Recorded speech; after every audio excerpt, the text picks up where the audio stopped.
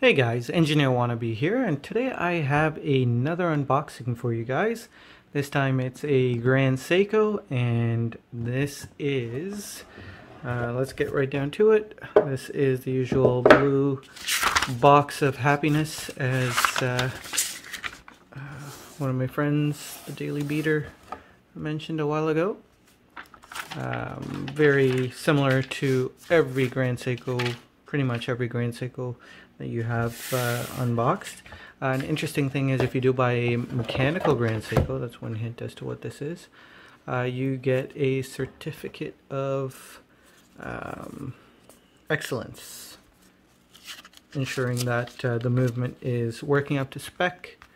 I don't want to open that up because it will have my serial number and such. Not that I care too much about it, but if I can avoid serial number being shown, I try to.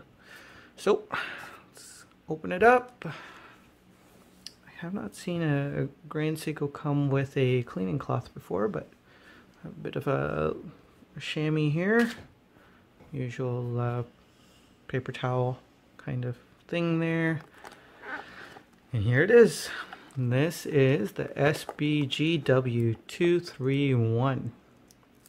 Very popular Grand Seiko as of this recording.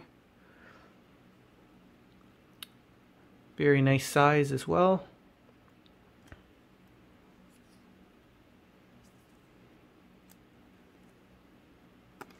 So let's go ahead and do some dimensions on this guy.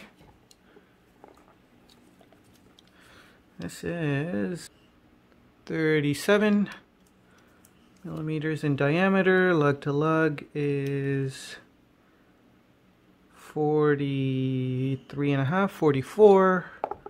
Thickness is 12 millimeters thick, and the lug width is 19 millimeter lug width. So very nice dimensions. Let's go ahead and try it on the wrist. So a wristwatch check. I'm wearing my SBGY231 on a Milanese mesh bracelet. I find this combination is really nice because this watch seems to have like a cushion case sporty vibe to it, even though it's a dress watch, and so every once in a while I'll throw it on the mesh and enjoy it in that way. Let's put that off to the corner. Here we go.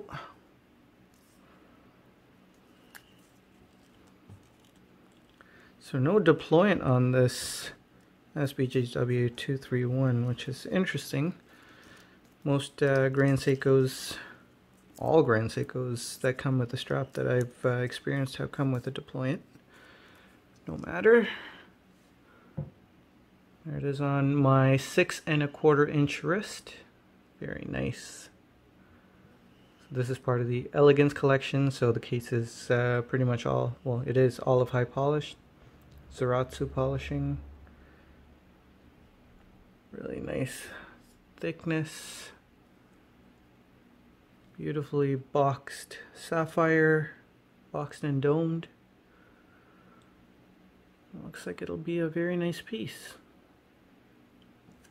On the inside, we have the 9S64. That's the manual wind version